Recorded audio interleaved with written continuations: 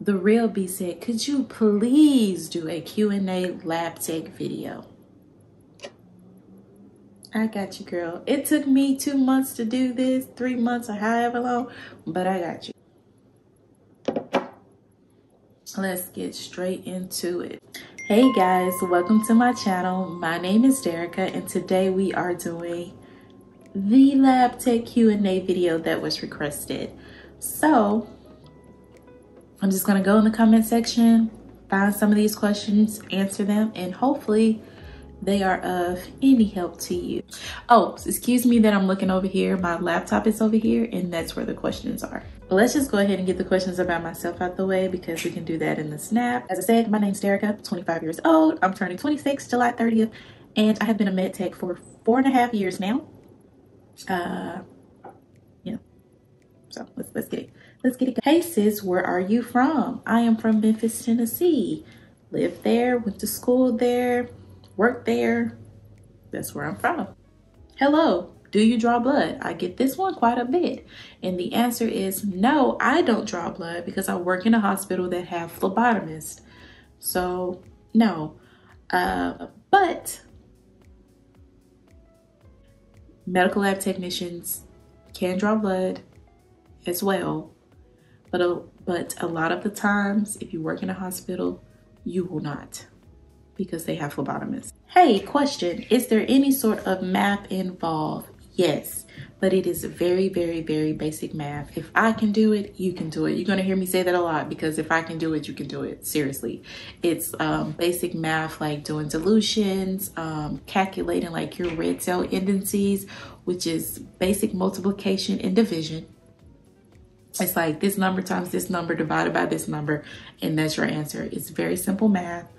And working in the lab, you never have to worry about not knowing how to calculate something because your lab is going to have it on a sheet or some cue cards or something to make sure you do it right because it's patient care. You got to do it right. So the glorious question of how much do you make? This question is another question that honestly depends. People who live in New York or California or Chicago and bigger cities make more money, but this also depends on where exactly you work. If you work in a hospital, you have to keep in mind that people who work in the hospital work pretty much every day. They work weekends, they work holidays. People who work in clinics or doctor's offices make less because they only work 5 days out of the week. They probably don't have to work weekends or holidays. I did give a range of 18 to 24 for MLS. I mean, not MLS, 18 to 24 for MLT. But again, that was in my state, and I worked in a hospital and I also worked second shift. So I got a $2 difference in my pay. So you have to keep stuff like that in mind. I started out, like I said, making 21, but I have asked coworkers here, like where I'm working now, and some of them said they started making like $16 an hour. And I'm like, what? How many hours do you usually work? This is a good question. We work 8 hours. You know, in a hospital, each shift work 8 hours. You have 3 different shifts, first, second, and third. But there are options to do PRN or to only work on weekends. Some people work 12 hours and they work 3 days on and, you know, 3 days off, or a week on, a week off. So there are flexible options, but most people work 8-hour days. What educational / training background is suggested for this career? I'm a biochem undergrad and I've worked in patient care before. I've liked the idea of clinical work. I'm just not sure how specialized I want to be or in what scope. I just went to a local community college, but there are more options. You can do community college, you can get a bachelor's degree. I know some people who have master's degrees, and there are different specialties besides like core lab.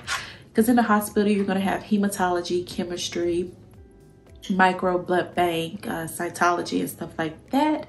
But there are reference labs or other hospital that does stuff like molecular, virology. So there are different choices to choose specifically what you want to specialize in. But as far as having the biochem undergrad, I'm not sure if that will help you in the case, because as far as I know, you have to go to a medtech program to work as a medtech, but exception to every rule, literally exception to every rule. I think some people said that you can like test out of it or something like that. But I don't know.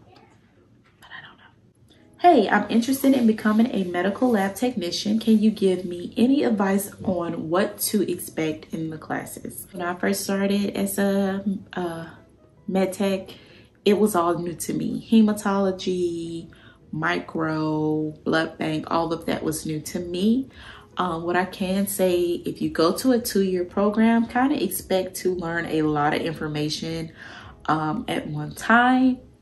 I think even in the 4-year program, it's a lot of information that you do have to learn, but I feel like it is manageable if you manage your time and you try to study and review every day if you can.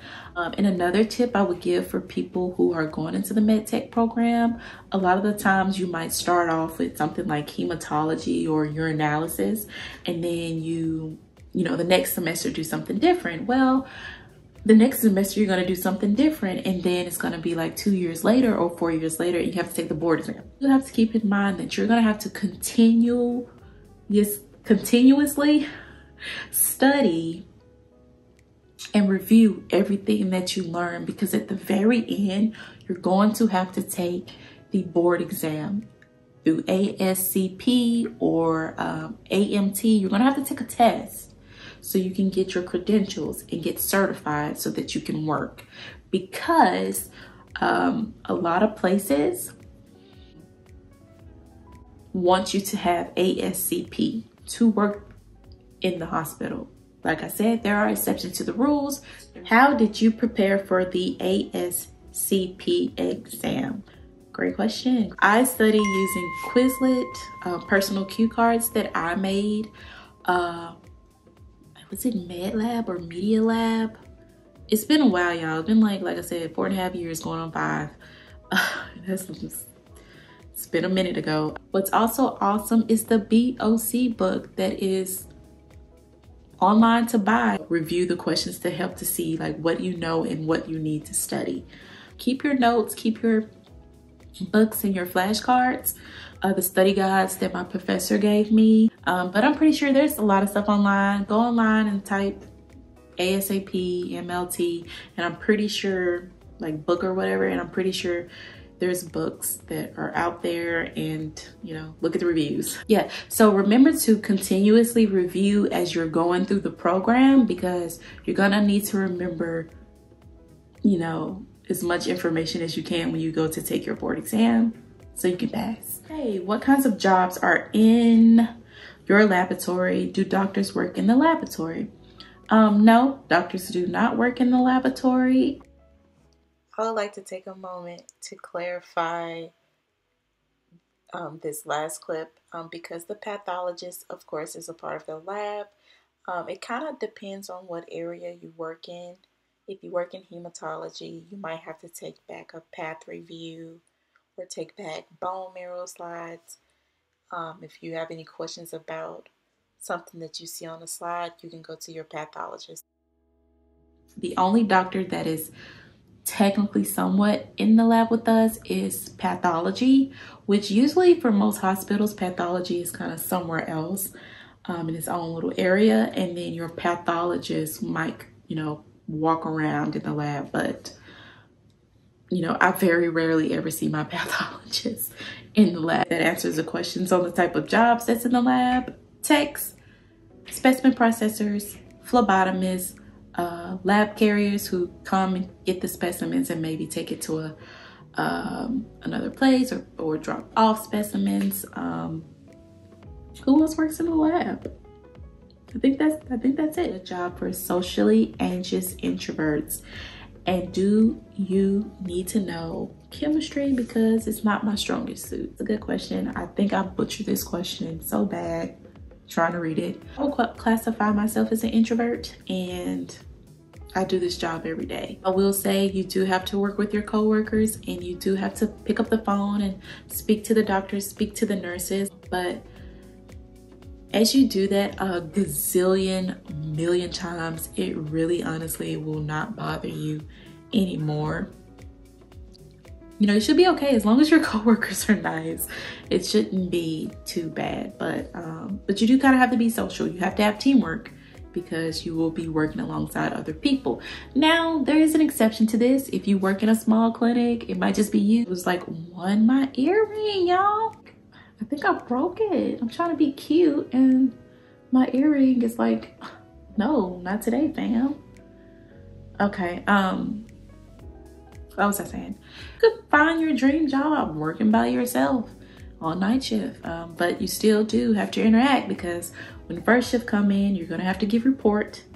So you do still have to interact with your coworkers. Alrighty, so next question. If I do MLT from India, is my certificate, or will my certificate be valid to work abroad? Okay, so this is a great question. But my best answer for this, because I really do not know, is to go on the ASCP website, and this will let you know because there are different routes. So just go to the ASCP website, go all the way down to the bottom, and then it's going to be like US certifications. But there are different routes. Like route 1, bachelor's degree from a regionally accredited college or university. So your school has to be NAASLS certified. Just go on the website. I'm gonna leave the website down below in the